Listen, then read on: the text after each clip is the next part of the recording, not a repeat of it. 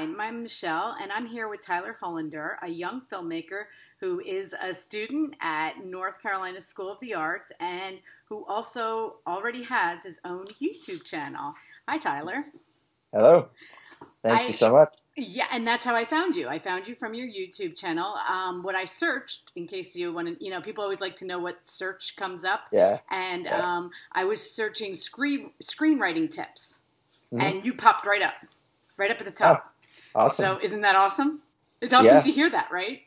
Yeah. No, because I do the same thing. Like back when I was first starting, I would search all these tips, and then I'd see channels like Film Riot or DSLR Guide now, and it's like those guys like they've made it, Yeah. and it's cool. I mean, I'm nowhere near their level in terms of popularity, but it's really cool.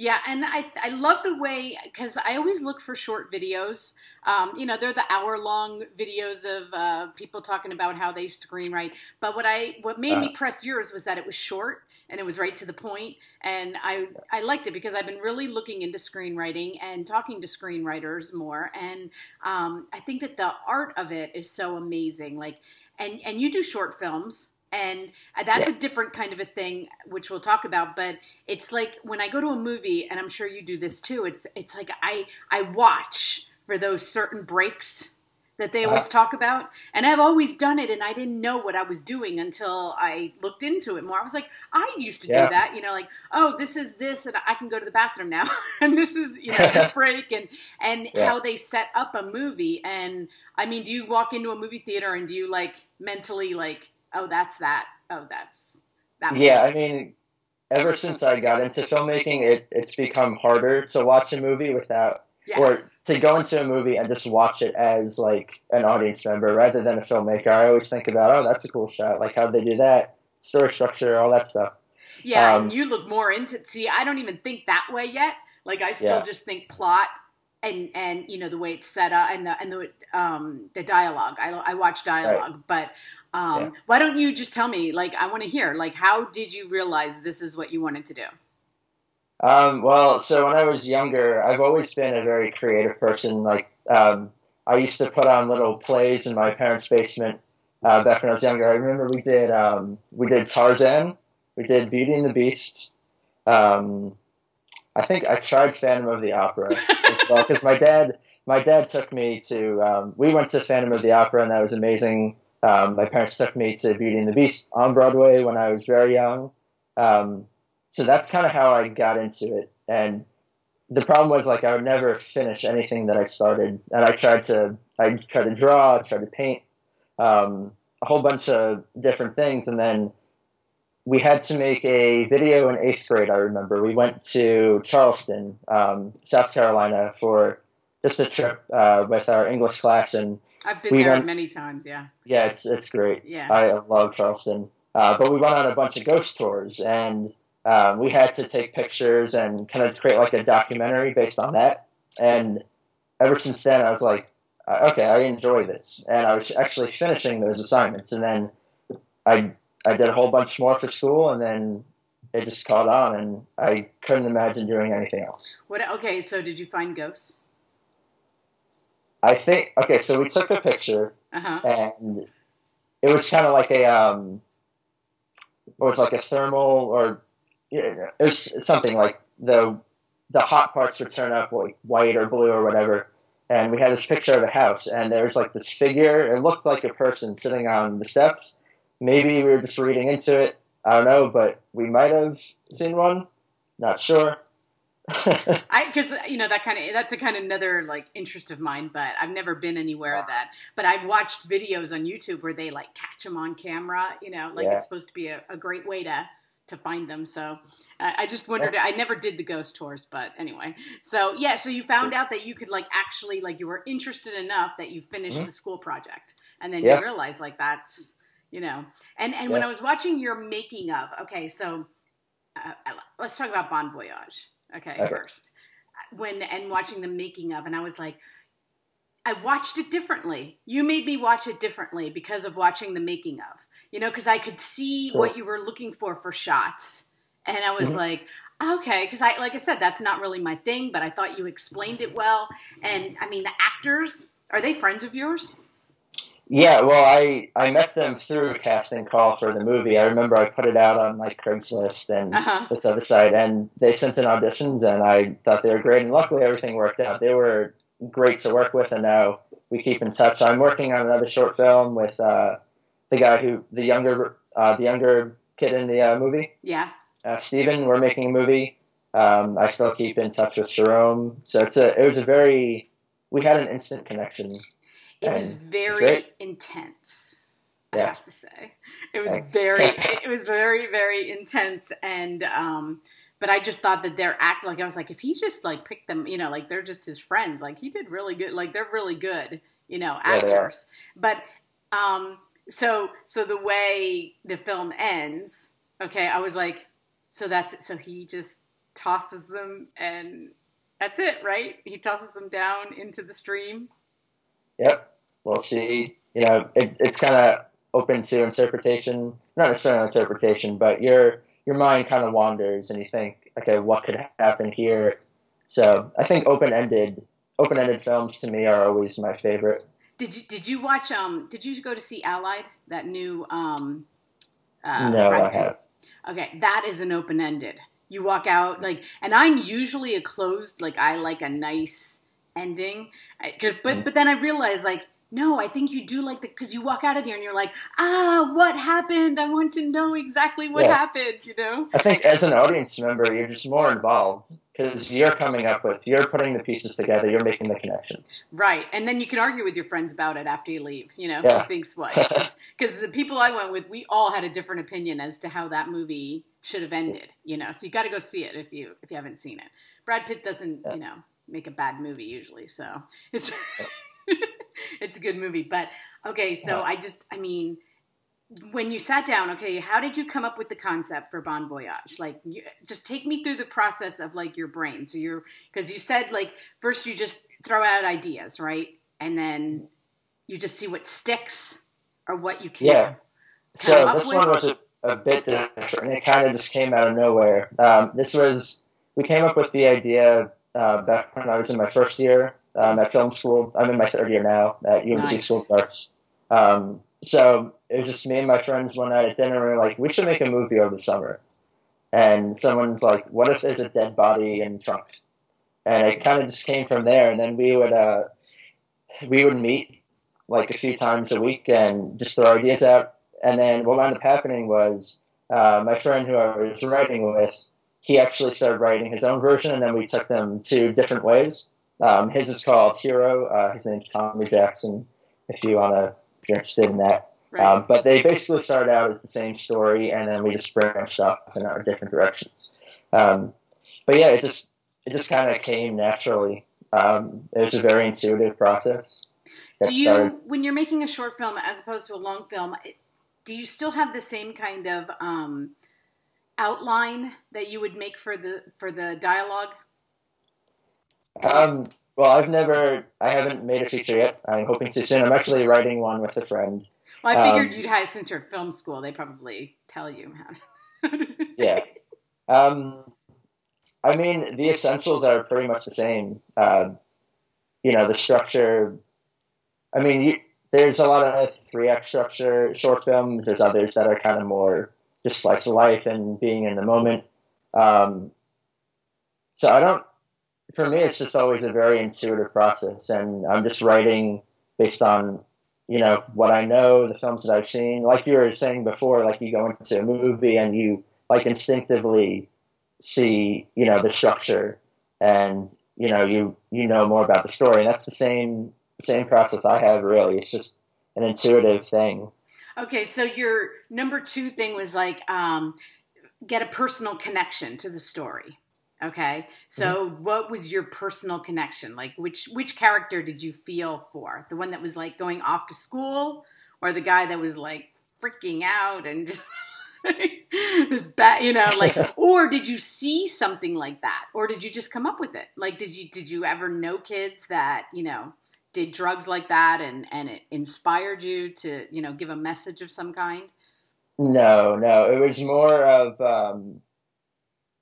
I kind of saw myself in both characters, not in the situation itself, but kind of the situation they were in. Like making the main idea of the film was you make one bad decision and that can snowball into something bigger, and you feel like you can't really get out of it. And so it's a relatable feeling. So it's a very universal film in that way. So I guess just when I was talking about personal connection, it's more about the emotions that the character's feeling rather than being in that situation. Their situation more. And actually, for I have children your age, and I have to say that just if you understand that at your age, you've got a pretty good future ahead of you, because I don't think a lot of kids understand that one bad decision. I mean, he got himself in a situation, one bad, like he said, we did one last hit of heroin or whatever it was, and look what happened, So I think that for somebody that's in college and your age, like, that's very mature. So I'm really impressed with that. Thank you. And then, okay, so what I really liked was the coincidences that kept characters into trouble, but not out of trouble. Yeah. Okay, I love that, because I never thought about that when I was watching. And then when you said it, I was like, oh, right. Like, there's always coincidence. You don't want a coincidence out of your problem. They have to figure their way out of the problem. Exactly. Right. That was, so I love that. That was awesome. And I really haven't seen that anywhere, to tell you the truth. And I've read a couple of books about it, screenwriting. Yeah, that comes from, there's this article called Pixar's 21, 22 Rules of Storytelling. And that was something that really stood out to me. That article is just great. And Pixar, all their films, for the most part, are really, really well sold. Yeah. But yeah, having the characters figure their way out, and also in life, there's usually not an easy way out of things when you would want there to be. Well, things just kind of happen to you to get into that situation. Right. So it's a relatable human connection that we have.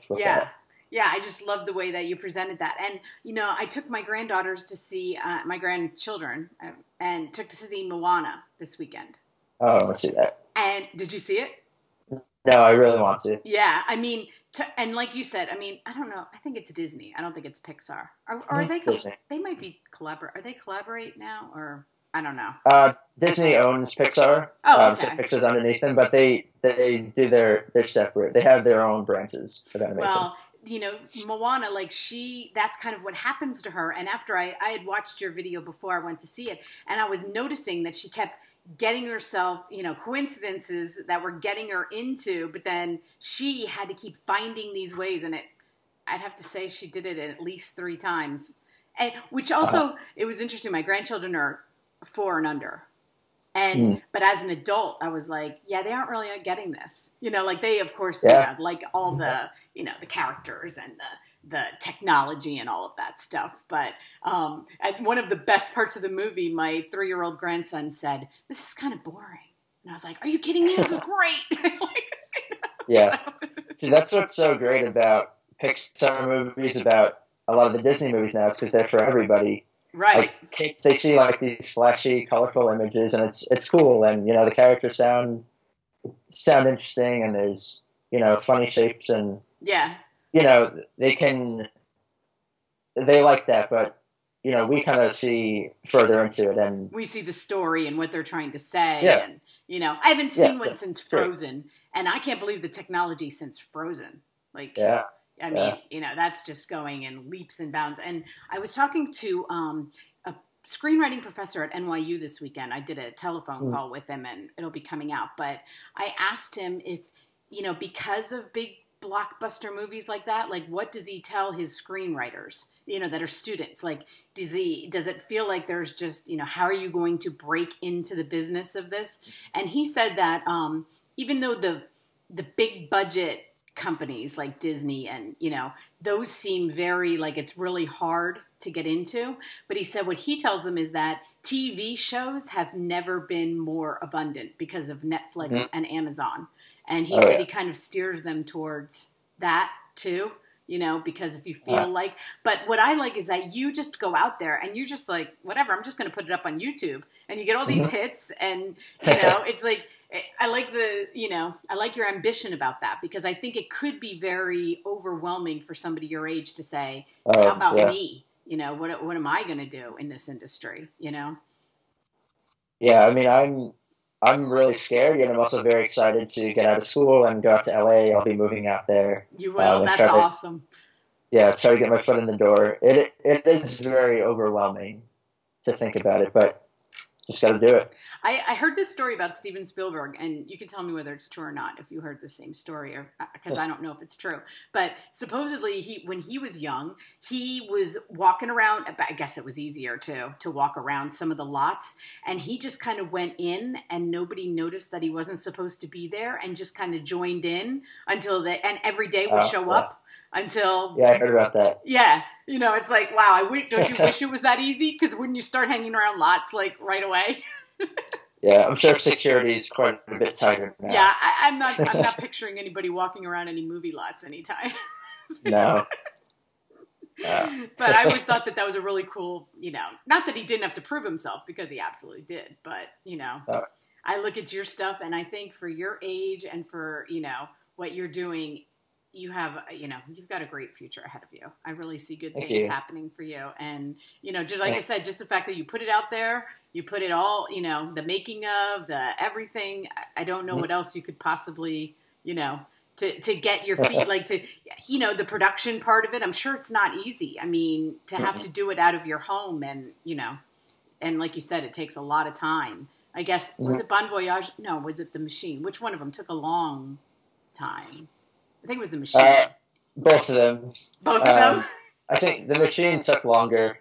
That was a while ago. I think that was like 3.5 years ago now. But Bon Voyage, that took a while because we shot over the summer, and then we had to shoot the opening of the movie back here at school.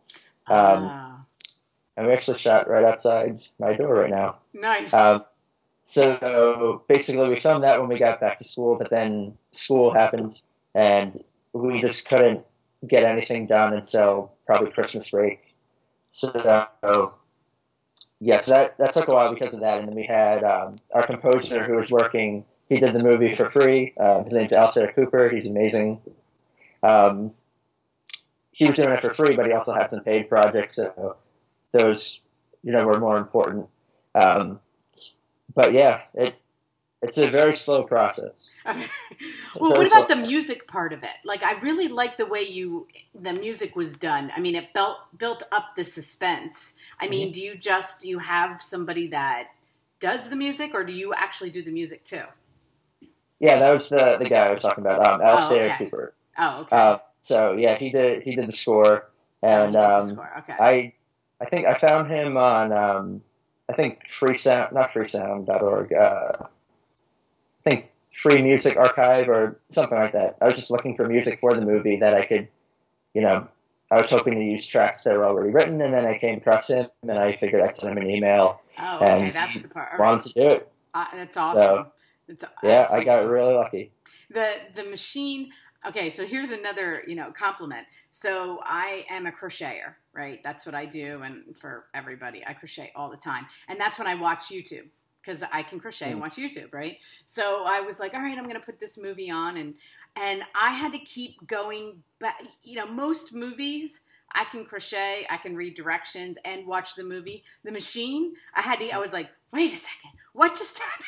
I keep going back. Like, it was definitely not a movie that I couldn't just glance at and know exactly what was happening, and I guess you decided to star in it and be a major player for it, which was awesome. Did you like that? I could not find anybody. What? It was so hard to find actors, so I just had to do it because you just went for it, and it was perfect. I thought you did great. And the other guy, he was amazing. Was he just a friend, or did you also hire him?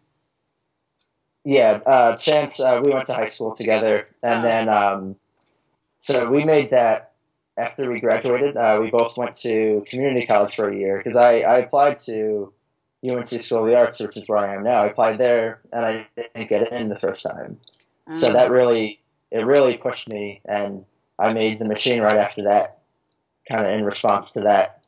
Um, so yeah, but Okay. no, Tense is great. Yeah. So okay. So if for a student, for somebody like say in high school who says, okay, this is what I want to do, what advice would you give them as to what they would do from high school to getting into school, just so you can help whoever is because I think there's a lot of kids out there like you, and you didn't get discouraged and you kept at it, and so Hmm. what would you say, like what they should focus on?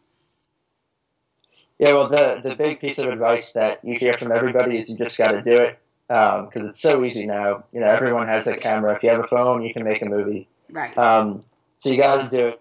But after you do it, you really have to figure out if you really care about doing it. And I mean, that really applies to any profession. True. Really, like, don't do it unless you really care. That's what I always say. Right. It's because you can't force somebody to care about anything. Before I got into filmmaking, I wanted to be a veterinarian. I think I wanted to be an astronaut at some point. I wanted to be a lawyer, because of the money.